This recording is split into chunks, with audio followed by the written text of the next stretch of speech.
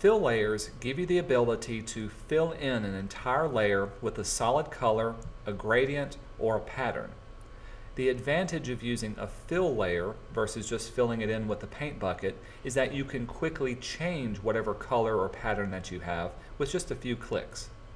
Right now you can see I've got a red fill layer selected, and automatically it'll give me a little layer mask. If I wanted to change this color to blue, it's simply a matter of clicking on the icon, double clicking, and then choosing the other color that I want it to be. When I say OK, that's way I can quickly change the color. To add a fill layer, go up to Layer, drop-down menu, choose New Fill Layer, and then select the kind of fill layer that you want. If it's a solid color, as you see before, it'll ask you to give it a name, and we'll keep it just the default name, and then it'll ask you to pick the color that you want to fill it in. If it's a gradient, we'll go back to Layer, New Fill Layer, and choose a gradient.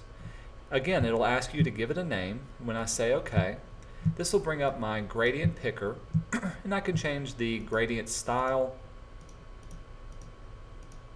and also the angle that it's at, and the scale, everything else. We'll say OK.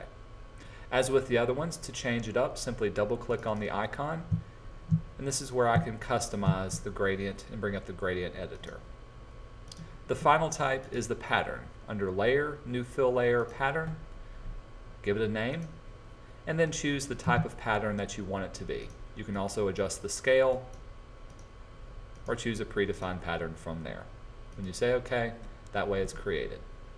Do pay attention that you've got a layer mask that you can mask out specific areas, and you can also adjust the stacking order just like a regular layer should.